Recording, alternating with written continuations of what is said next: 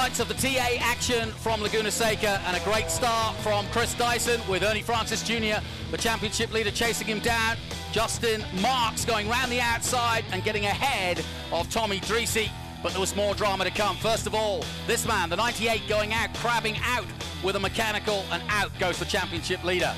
Then the action got really heated up as Boris Said went after Dyson. A big accident as Marks took out Erich, but there was more to come, because look at this. Dyson gets taken out by Boris Said. He gets the lead. Dyson is out of the race, and Boris Said would march on to victory here at Laguna Seca.